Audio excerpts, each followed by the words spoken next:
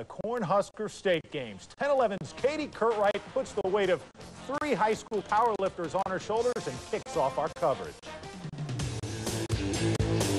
Well, in powerlifting, you get 3 lifts. First comes squat, then the bench press, then the deadlift. In the sport of powerlifting, body, mind, and strength is the name of the game. In fact, the discovery of many powerlifters are traced back to the weight room.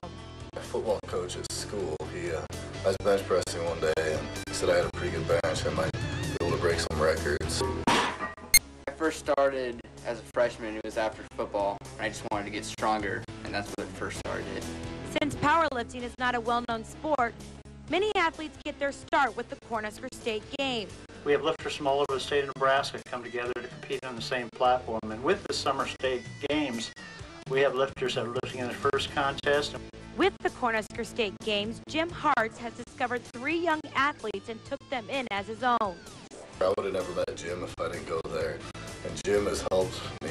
I met Jim at the Cornhusker State Games, and I started training with him and getting really into it. With these athletes Jim has coached, each of them have accomplished powerlifting records. It makes the effort that I put into directing the games and coaching them worthwhile. I like to see kids like these guys do well. And because of him, they've had the opportunity. Katie Curtright, 10-11 Sports.